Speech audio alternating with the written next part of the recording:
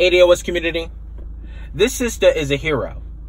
She's an inspiration because she didn't back down. She stood her ground. She didn't allow this white cave monster to make her feel inferior, intimidated at all. She stood up for herself and her daughter. And the great thing about it is that she did it in front of her daughter to instill racial pride in her daughter, to instill self-dignity, to not allow these white cave monsters to make you feel inferior to them.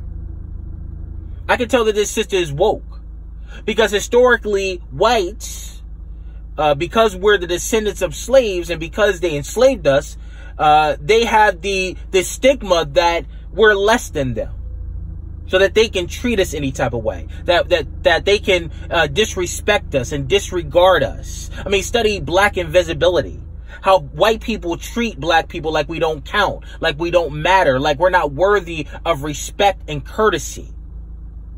But this is a new day, white folks. I mean, this sister proves to you that if you cause an altercation and we defend ourselves, and when we show you these hands, that you got to deal with the consequences. So what I'm going to do is I'm going to play brief audio of the altercation, and I'm going to come back with brief commentary. So bear with me while I cue this up. I'm not doing anything. I'm standing here. But I'm just standing here. Keep playing with me. I want to stop. No, knock your head off. No, keep playing with me. Don't do that. God, leave me alone. Leave me alone. What's your kid? Target to check their cameras. Take care. You should not get arrested for this. No, you don't care? You don't care if you go to prison. Over her. You don't care if you don't go to prison. I don't care. So let's get this straight. Because I didn't say... Oh, okay, you don't care. You didn't say excuse me. You're obviously violent. You didn't say excuse me. Touch your phone. This is being recorded. I don't care. So you're violent. I don't care. Okay, what's your name? This is me. Point blank. Point blank. Everyone's gonna watch and this. I'm about to hit you. I'm about to knock your whole head off. Say this. So keep playing with me. I'm not playing anything. I'm about to knock your whole entire head off. Keep playing with me. ADOS community, I'm going to post the video in the description box so that you can visually see it. I mean, the sister was just defending her daughter. I mean, this crazy ass white woman was in a department store. She reached over her daughter to get some damn shampoo. It didn't even say excuse me or I'm sorry or anything. That could have been anybody. She could have been like I said, a kidnapper, an abductor, could have been anybody. And any parent in their right mind would have reacted this way.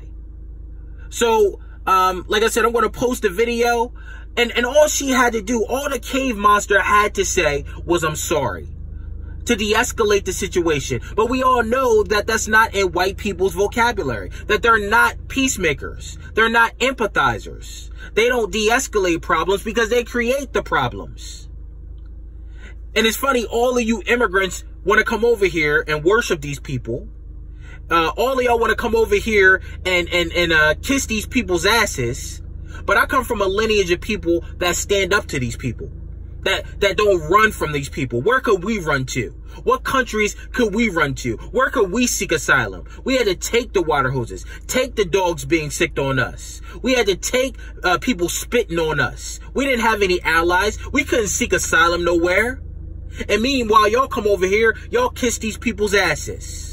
But we stand up to these people. She symbolizes the ADOS community. Not only did she stand up for herself, stand up for her daughter, but she stood up for her people. She symbolizes Dr. King, Malcolm X, Rosa Parks, and various others that stood up to these evil-ass people.